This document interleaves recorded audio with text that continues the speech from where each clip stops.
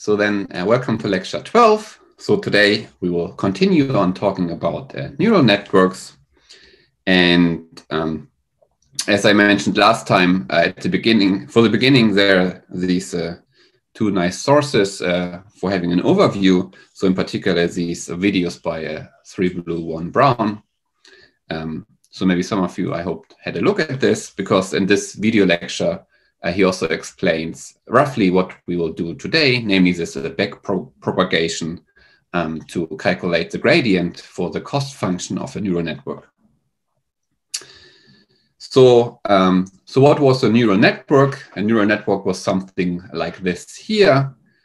So we had a lot of vocabulary, and I will recall. So there will be the notion of an activation function, which usually just means a function from R to R. And a neural network has a shape like this, where we have different neurons. And each neuron has a weight vector and so-called bias and an activation function.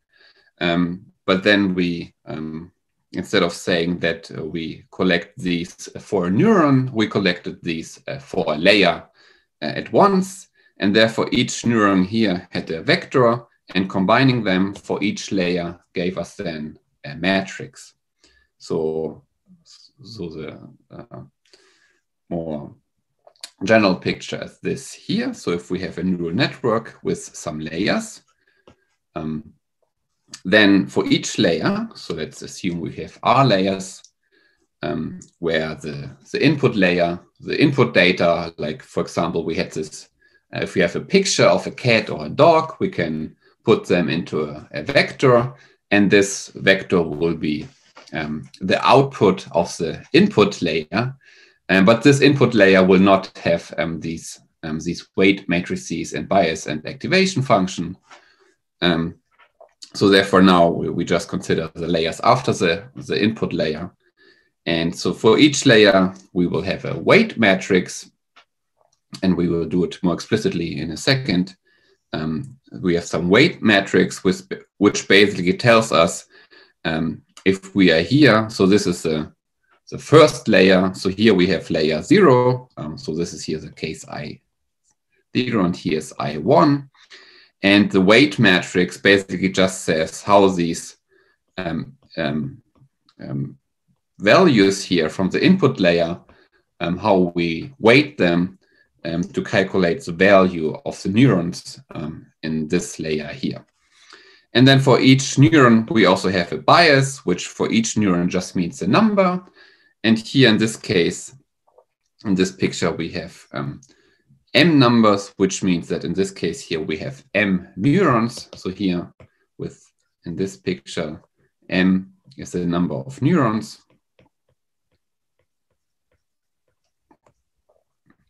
And this N here is the number of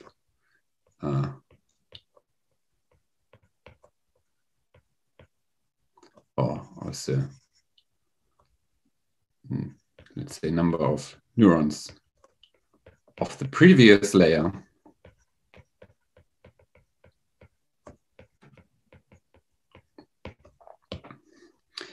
And we have for each layer an activation function. And then we introduce the so-called linear part of this neuron, which is calculated by taking the values of the layer before. So for example, here, if we start in the input layer, in this picture here, we have n values, x1 up to xn. This is a vector. So this here is a vector x1 up to xn. So here in this notation, this is the case when we look at the first layer. And then what we do with this vector, we multiply it with this matrix here, which we can do because this is an m by n matrix. And then this here will be a vector of size m. And to this vector, we add at each component this bias, which in this case is also a vector of size m. And therefore, this in the end will be a vector of size m. And this will be the linear part, and the linear part is usually denoted by z.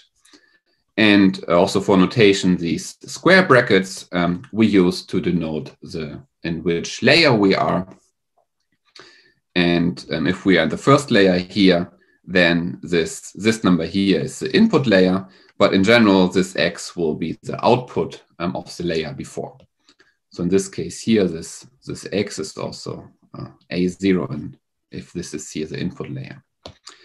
And then if we calculate, after calculating the linear part, which is a vector of size m, where m is the number of neurons, then the output of this layer is applying this activation function at each entry. And here we will also use this notation here.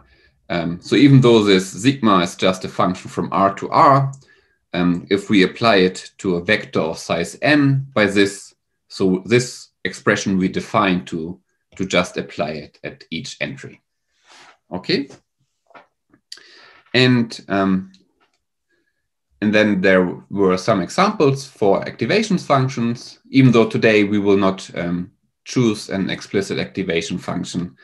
But there are these two famous ones. So for example, this so-called rectified linear unit is a function from R to R, which if you plot it, R to R, just takes the maximum between the 0 and the input, which just means if the value I plug in is negative, I set it to 0. And if it's positive, I just leave it the same. So here, if you plotted the graph, then this here is the graph of the rectified linear unit. And then we had this sigmoid function, which we used when we talked about logistic regression.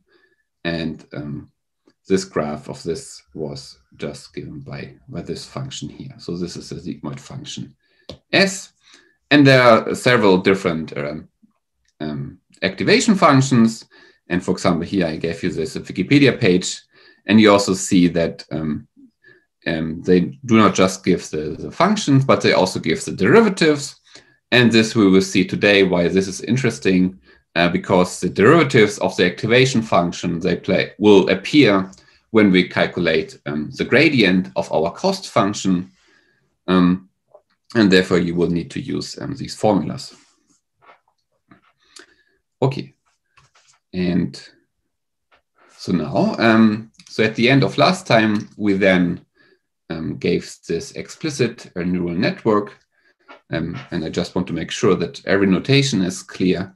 So in this case here, we have 3 layers, or 4 layers, if we also say the input layer is a layer. So we have 4 layers here, where these 2 in the middle are called the hidden layers.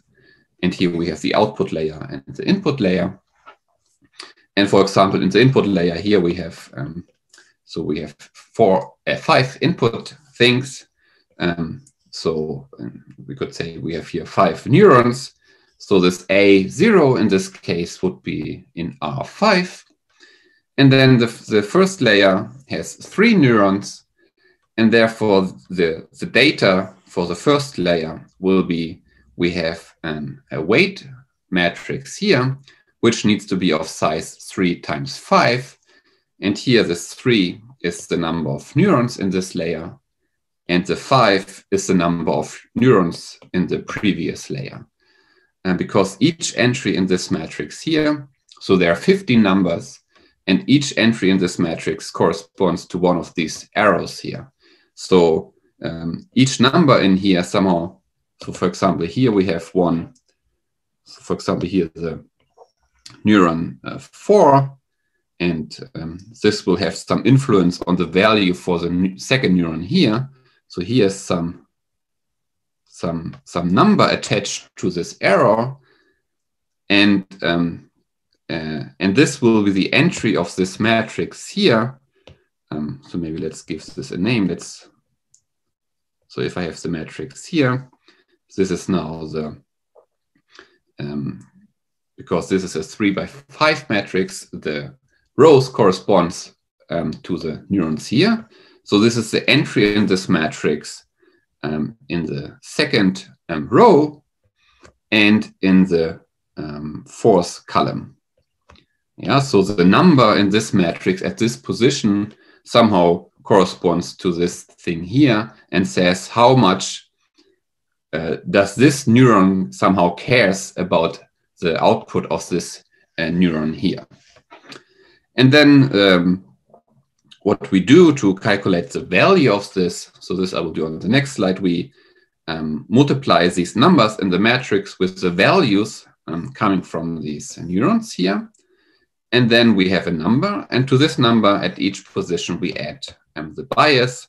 So here in this case, to calculate this number, we would take all these values here, multiply them with the entries of this second row of this matrix, and then in the end add the second entry of this bias vector here. This will give a number. This is the second part of the second entry of the linear part in this layer. And then to this we apply the activation function, which then will give the second entry of this output of this layer, which then gets fed into this layer here. Yeah, so, and these things here are all the parameters. Well, maybe not this. So the activation function, they are fixed from the beginning, so they belong to the architecture of our neural network.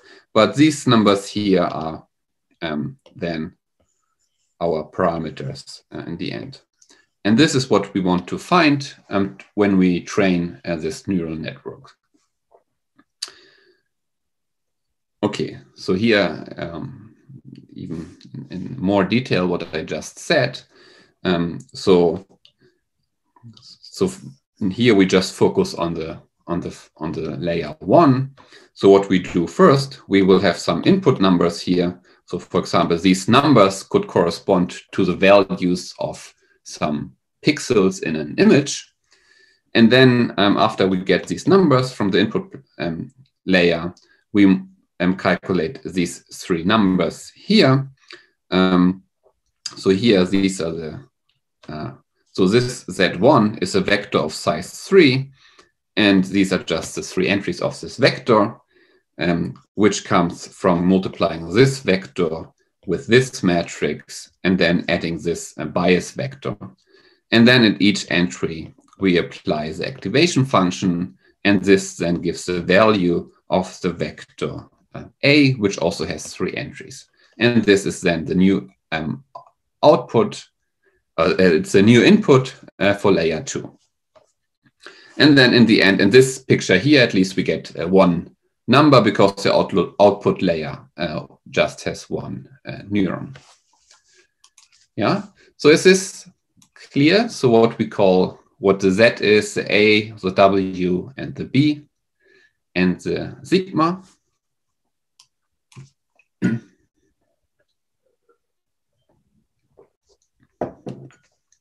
Okay. And in this example, we can now count. So how many numbers do we want to find? Well, in the first layer, we have 15 numbers in the matrix and 3 numbers here. So here we have 18 things we want to find. Here we have 6 numbers in the matrix. So this corresponds to these 6 things here. And we have 2 biases. So we have 8 numbers. And in the last thing here, we have 1, 2, and the bias. So here we have 3 numbers. So in total, to train this neural network, we want to find 29 numbers. And so how do we train this? Well, as I mentioned before, this will be similar to what we did when we talked about linear regression. And there we used this gradient descent algorithm. So, but first, let's recall the notion of the cost function. So our neural network, what we want to approximate is a function, a vector valued function from Rn to Rm. So in our example, this will be a function from R5 to R1. because these numbers here just mean, so n is the number of input neurons and m is the number of output neurons. And in general, a neural network will be a function like this. So with the old notation, in this case, this Rn is our feature space, and this Rm is our output space or label space. And then a training example is just a tuple of these two numbers.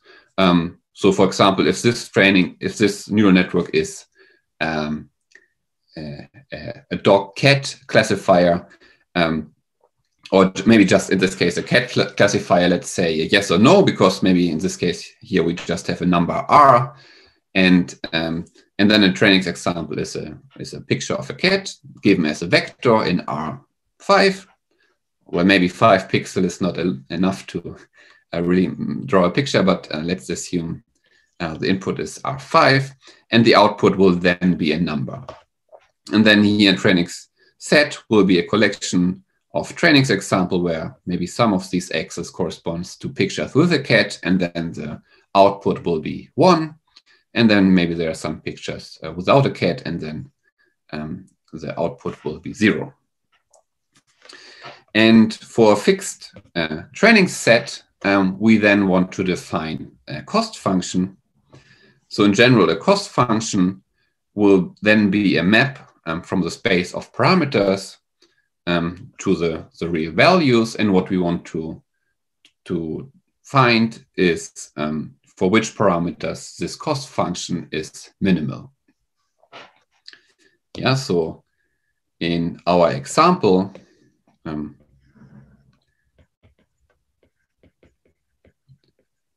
what we have is a function j, which for a fixed training set, so to be precise, one should say that j depends on t, but for a fixed t, and it will be a function from R29 to R. Because we have 29 parameters which we want to find, and the cost function will be a function from these parameters into the real numbers. And this number, if it's big, then we have a lot of cost, meaning that our current choice of parameters is not a good choice. And what we want to do is we want to minimize the cost, because usually these cost functions somehow measure the difference between the calculated output for a given input example, and then they compare it to the real output in this training set. Yeah, and for this we had a few examples before. So for example, in the case of this linear regression, we had this hypothesis. So this here now corresponds, well, we had this hypothesis which depended on some theta, which are the parameters, and this corresponds now to our function f. And what we did is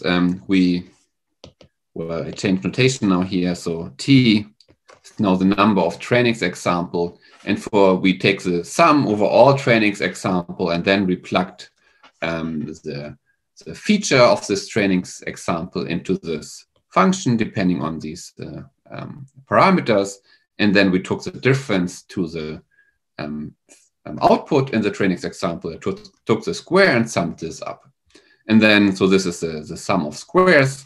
And another example we had when we talked about this logistic regression, and there we defined what we called a log likelihood, and the log likelihood was this part here without the minus sign. So this we called small l. So without the minus sign, what we wanted to maximize is this log likelihood, because this measured how likely is the training example given this parameter theta. But instead of maximizing this L, we can also minimize the negative. So therefore, this here can also be seen as an example, as a cost function we want to minimize. Yeah. And so these examples can also be used for our neural network, but what I want to explain today will be independent of the choice of the cost function. And so if we have a cost function, so in our example, we want, for example, to try to find a function like this. And the main idea to minimize our cost function is to use this algorithm of gradient descent. And for this, we start by we start with some parameters, which maybe are terrible choices. So for example, we could say all of them are 0, or we assign to them some random values. And then we want to change them a little bit to make our cost function smaller.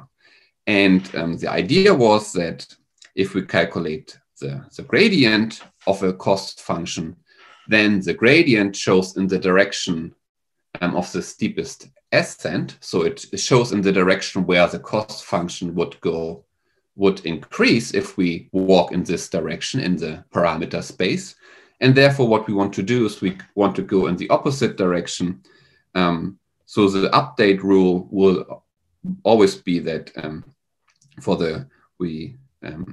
we calculate the gradient, so we see in which direction do we get and the highest increase of our cost function. But then we take a negative of this, so we look in the other direction. So in our example, this thing here, so everything here, this theta will be an element in R29. So this is in a 20-dimensional space, which we cannot imagine, but this gradient here will also be in R29,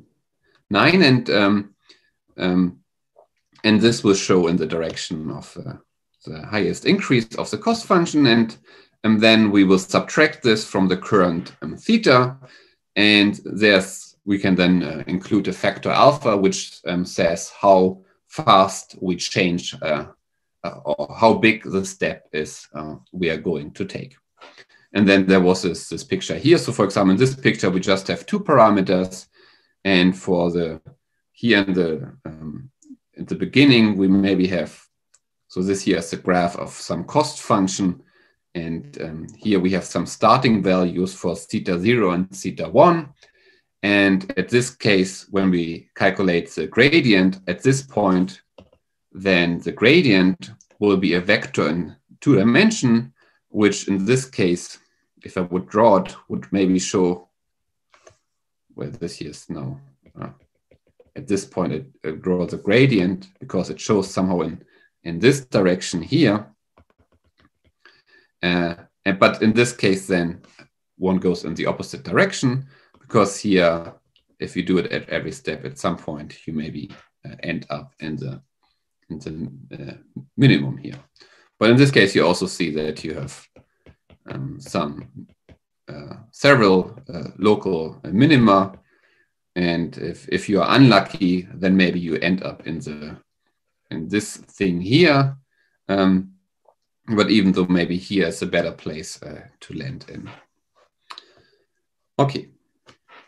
So this is the main idea. So now we need to ask ourselves, how can we write down the cost function as a gradient of a cost function for our neural network, and what is the best strategy to calculate this? So do we want to write down a function which depends on 29 variables, and then do we have some messy formula, or what is the best way to calculate this, maybe layer by layer? So yeah, so in our example, as I said, we have 29 parameters, and therefore we have a cost function from the R29 to R, which we want to minimize. And therefore what we want to calculate is the gradient. And the gradient was a vector.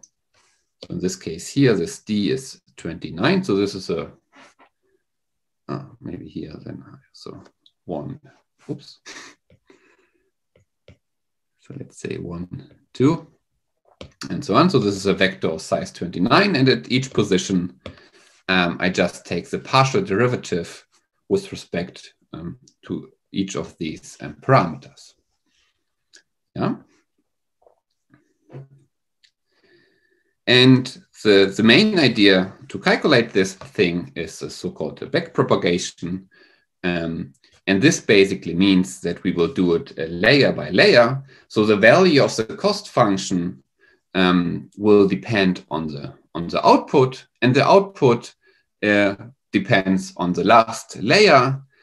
And therefore, we can first ask for the partial derivatives with respect to the parameters which correspond to the last layers.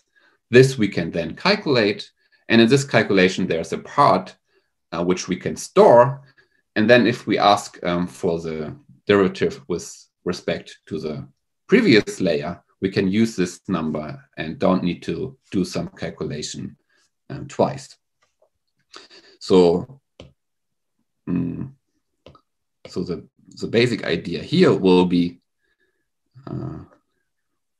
do it here.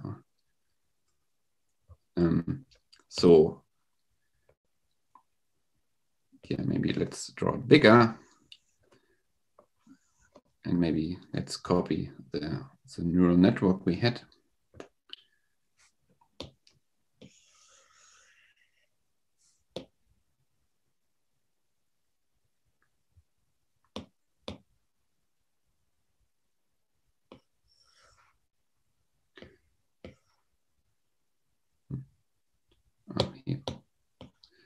So here we had this example here.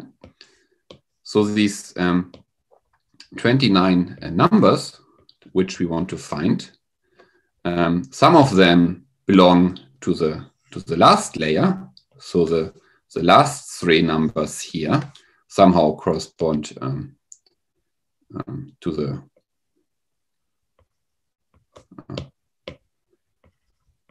layer 4 or layer 3. And then we have some numbers here, which are in the second layer. And then some numbers here, which corresponds to the weight in the first layer. And the idea will be that we first calculate the partial derivatives of the cost function for this layer. And in this calculation, we will calculate something which we can use to calculate easily the partial derivative of our cost function with respect to the green weights. And in this calculation, we will also calculate some number which we can save and then use in the calculation of the partial derivatives with respect to the weights from the first layer. And with this, we can then calculate the gradient, and then we just use the gradient descent, namely just remove this vector we have here from our weights, and this will lead us in a better direction, because this will minimize our cost function. And for this, we will need to use the chain rule. But first, so what we will always assume is that we have some training set. So we have some training data which will be used to calculate the cost function. And what we can do, so maybe also copy here our neural network. So for each of these features in the trainings, for each trainings example, I can feed this into this neural network with the current parameters we have, and this will always give me some output A3. So for each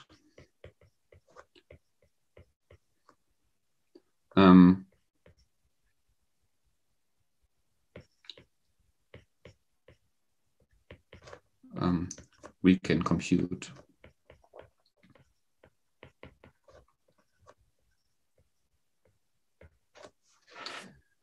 and this is called a forward pass, because what we do is we just pass it through the neural network and get a number. And then what the usual cost function will do, it will compare this number here, compare this with the corresponding yj, where this j here goes through all trainings examples. Yeah. But as I said, I will not care about the explicit j here. But for example, in this case, we could also take the sum over all trainings example and then take the difference of this y and this a and take it to the square, for example. And this would be one example for the cost function. Or we could also use this logistic cost function we used when we did this logistic regression. And yeah, so, and my plan today was to not do it in generality like this, because I think to get the main idea, I just want to do it in one dimension. So usually the derivatives which are involved in this picture here are in higher dimensions. But I think the main idea of this algorithm can be understood purely by just having a high school background, meaning just taking the derivatives of function from R to R. So for this, we need to assume that we really have a simple neural network.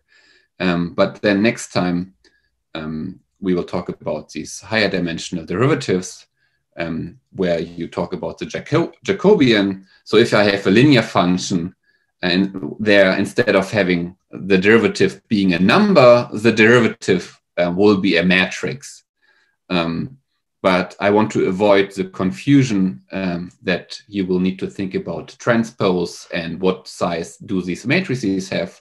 And I want just to show the main idea of this algorithm. And what we will use is the chain rule. But maybe, well, I hope I don't need to recall this, but let me recall this a little bit. I mean, if I have a composition of functions, let's say I have h of x, which is f of g of x, then of course, if I take the derivative of h with respect to x, then this is the same. Or maybe let's first use school notation. So in school, h prime, we say, is f prime of g of x times the derivative g prime of x. And with this notation here, so this just means that I take the derivative of f with respect to g. So this just means that I don't view this as a function here. I just view it as a variable to which I take the derivative. And here I then have g d dx.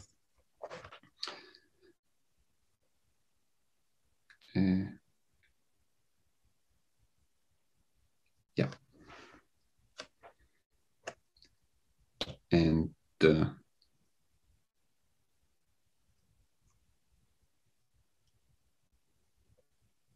yeah, so this here, I mean, what I could also write here is this is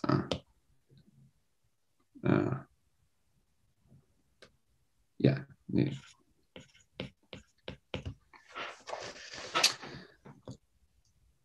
Okay. So, and if there would be another function inside here, then I could just add more terms here. But yeah, so now let's do a really stupid simple example.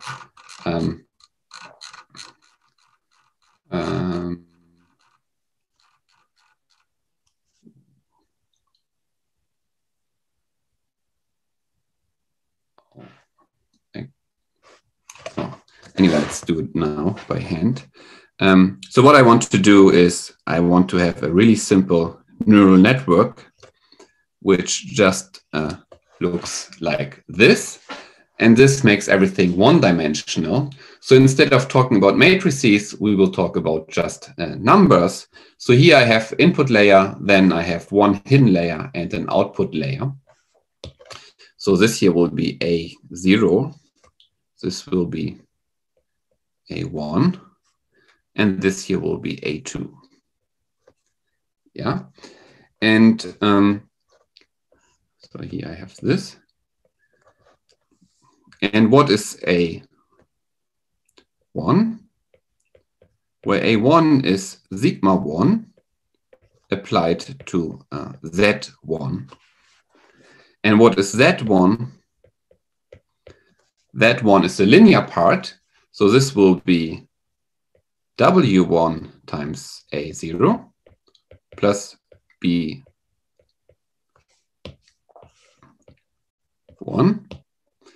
And similar here, A2, the output will be sigma 2. This will be some activation function times Z2. So this is the linear part. And Z2 will be W2, which in this example here is just the number times A1 plus B2. And now we will take a training set and let's do also a really simple example. Let's say we just have X and Y. So I just have a training set with one training example. And so what we can do for this X,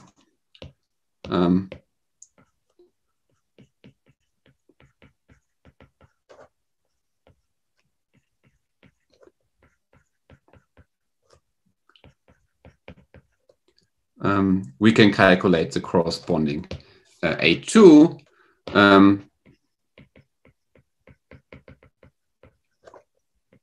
by plugging this into the neural network here, and then calculate this with the current W1, B1, W2, and B2. Yeah. So how many parameters do we have here? In this case, we have 1, 2, 3, 4 parameters. And so now we can define the cost function. Maybe let's do cost function. So the cost function, which let's call it also theta. So theta will be now our parameters, and our parameters are W1, B1, W2, and B2. So this will be a vector of size 4. And for example, we could say this is just, let's take 1/2 A2 minus Y squared. So here this A2 is the A2 coming from the X, and we can subtract it from the real Y and take the square and take 1/2. And now what we want to calculate the gradient of this cost function. So here this function J is a function from R4 to R. Right? So for each choice of these numbers, so if you give me these 4 numbers, then we can calculate this A2 by plugging this X here into this neural network. And then this number here is calculated by using these 4 numbers, which you plug into this function. This gives an output, and this we can subtract. Then we can subtract the corresponding trainings feature, trainings label, and take the square. And if they differ a lot, then this number is big. And what we want to minimize is this function. function here. And therefore, what we want is we want to calculate the gradient of this function, the nabla j at the parameters here. So what we want to calculate is this j, the derivative with respect to W1, del with respect to B1, del j with respect to W2, and then del j with respect to B2. And then evaluate it at these theta. Yeah, so this is what we want to calculate, because if we can calculate these values, then we can take this vector here and subtract it from this theta, or maybe first multiply it with some learning factor alpha, and then subtract it from this. So with this, if we can calculate this, the new theta will be the old theta minus the gradient here, or let's say minus alpha times this. Yeah, and for this example, it's not important that we take this function here, but in general, yeah, it will be some function where we can take the derivative with respect to this guy here. Okay, so how can we calculate these numbers? And as I said, what we want to do first, we want to calculate the entries here, which correspond to the last layer. So we want to calculate, for example, del j with the derivative with respect to W2. So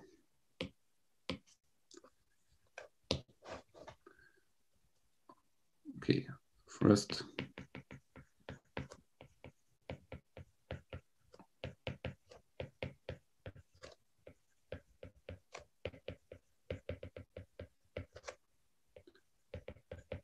with respect to W2 and B2. So what we want is del j del W2, and now we need to go see all these compositions of functions which appear here. So first, so how can we connect this weight W2 to the value of this function j? Because j is given by this A2, and A2 is given by sigma of Z2, and Z2 is given by this thing here. And here we have W2. And this will be now the idea that we will use the chain rule now in several ways. So instead of taking this, we can take first the derivative of j with respect to A2. So here you can think now A2 is just a variable, and this is a function in A2. And the derivative with respect to this thing is quite easy, especially in this case here. And now you can view A2 as a function which depends on Z2, for example. So we can now here take the derivative of A2 with respect to Z2. And this basically just means that we want to take the derivative of our activation function, because A2, the dependency of A2 on this Z2 is exactly our activation function. So this here I can maybe already write. So this is just the activation function sigma 2, and there we take the derivative and just leave in Z2. And also, maybe after this I will write this.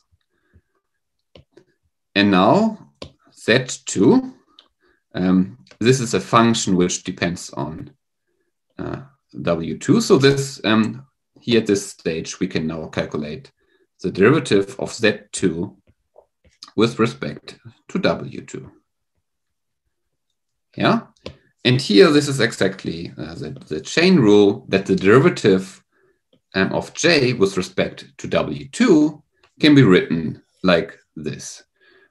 So you can really think of, so maybe this is some of the physicist way of doing this. You can cancel out these derivatives and in the end have the same derivative here. Yeah, and each of these parts we can calculate. Why? Well, in this case here, well, for example, in this specific example, if I take the derivative with respect to A2, well, then I just take the 2 here in front. This cancels out. And yeah, so in this case, I just get A2. Or maybe let's use color here. So this is A2 minus Y. So this corresponds to this part times. And here,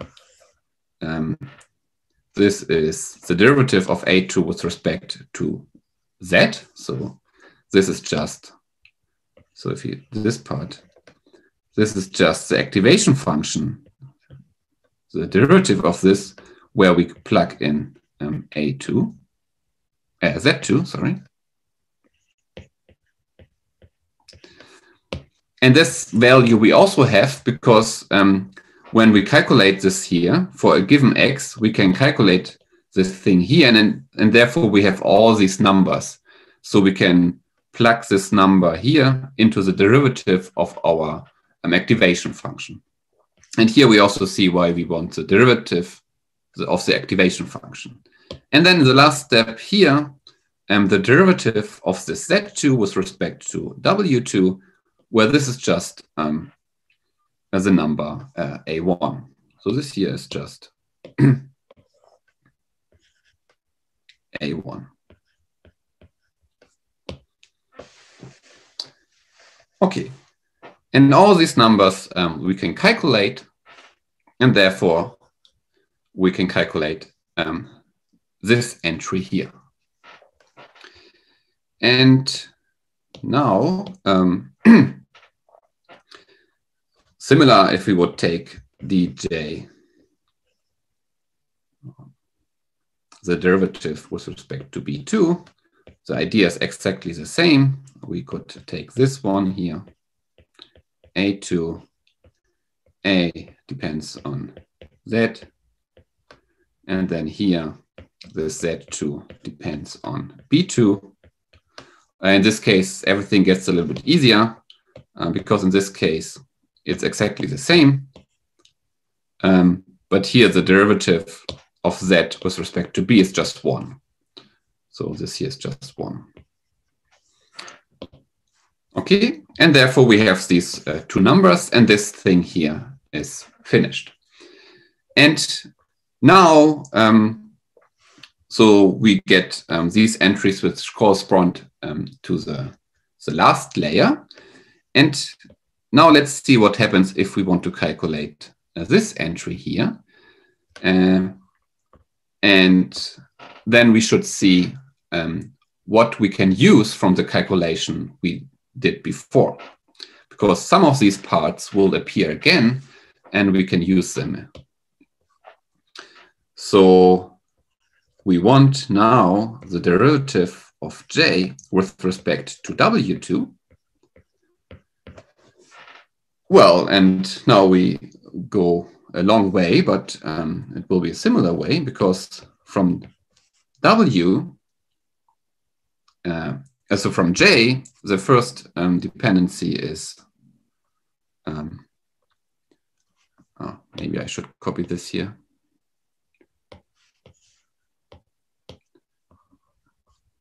So let me put this here.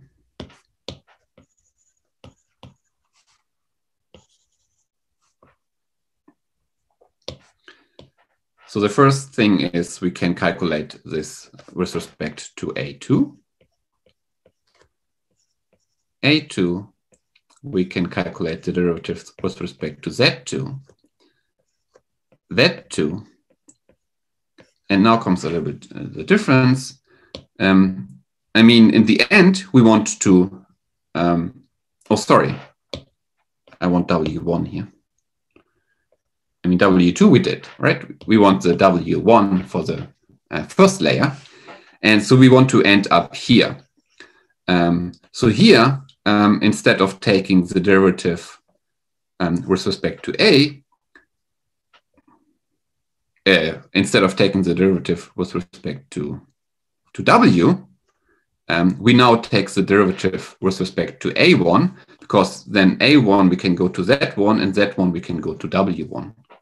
So now we take the derivative with respect to A1, and now we are in the layer before, and here we can take A1 to Z1, and then Z1 depends on the W1.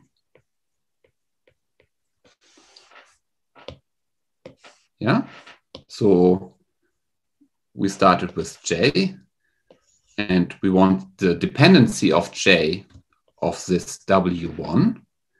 And we go the way to A2, from A2 to Z2, from Z2 to A1, which then brings us to the layer before.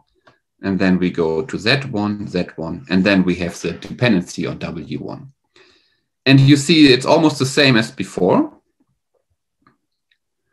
But just the beginning is the same here. So this part here, this number, we already calculated, and this number appears exactly here.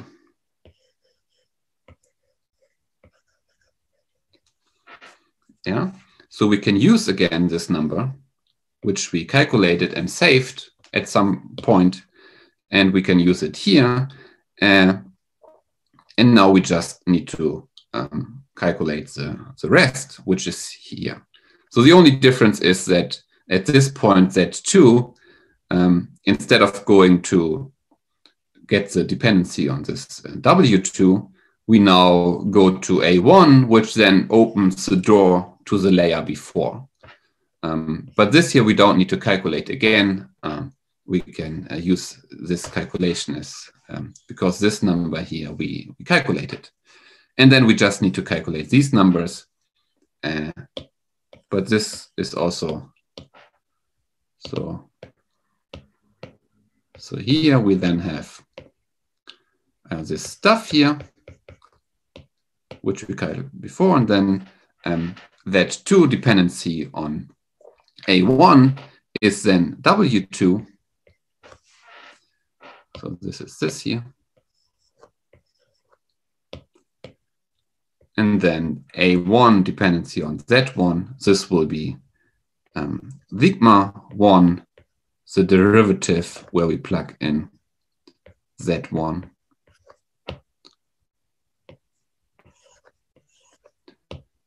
And then in the end, this here, Z1, the dependency on W1, which is A0.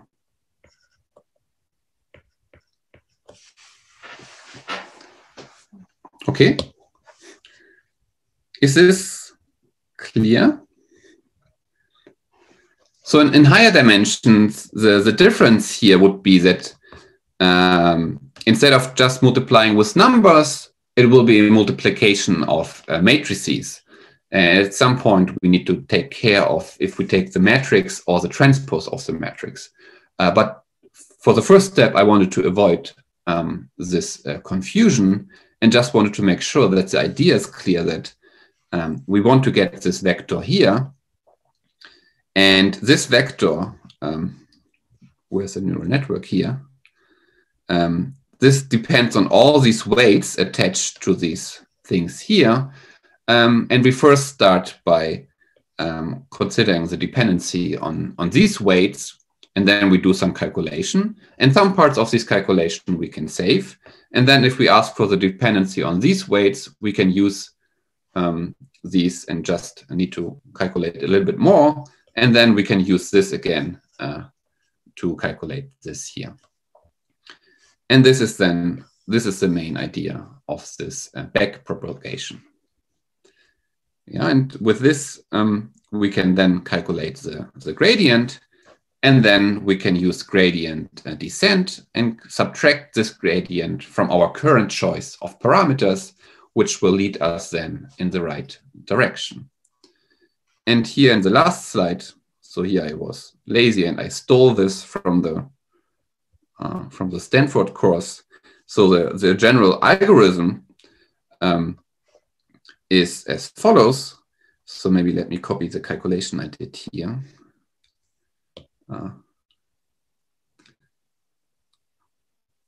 So we had this pink part, which we can use again.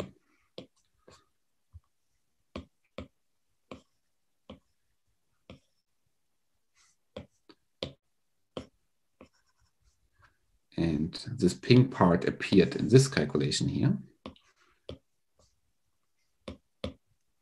Oops.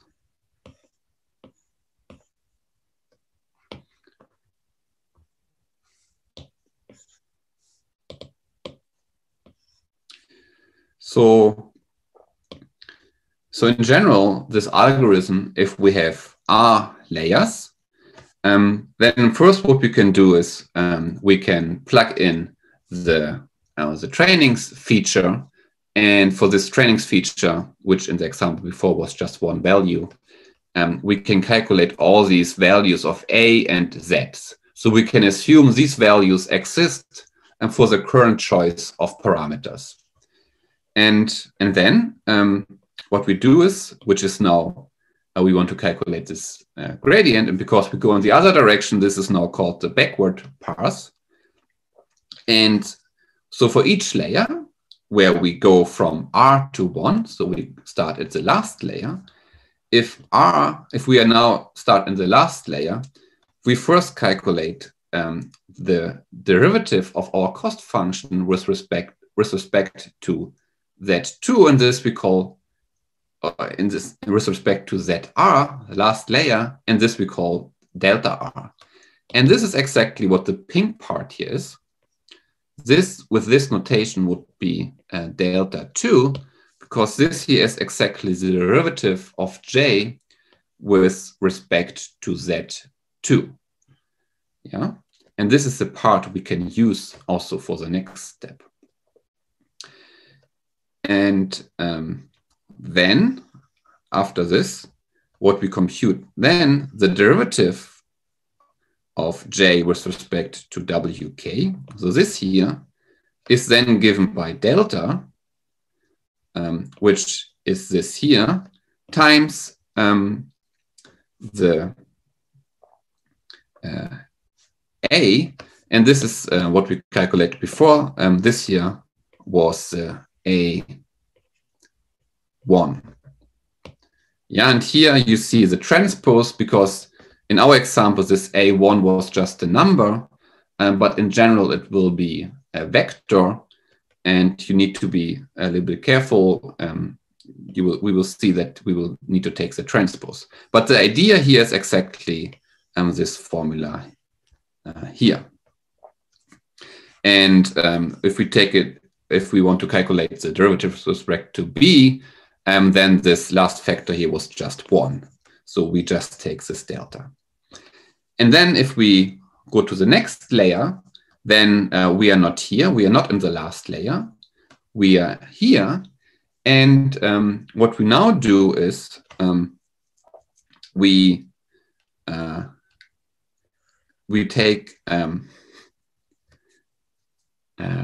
so the new delta, well, maybe this I didn't write down, but if we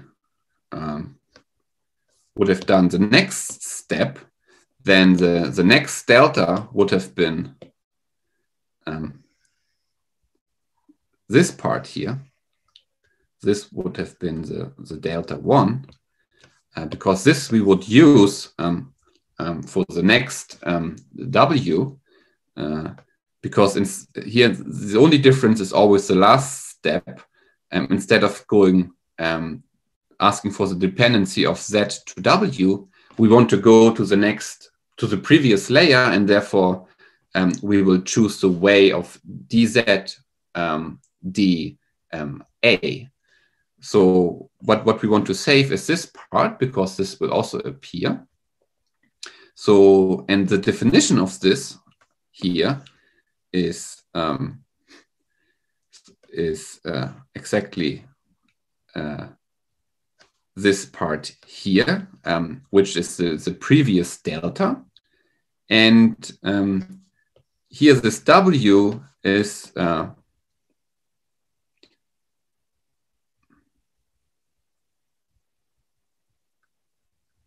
this W is exactly this part here, because if I take the derivative of Z with respect to A, then here in this example, this is W1,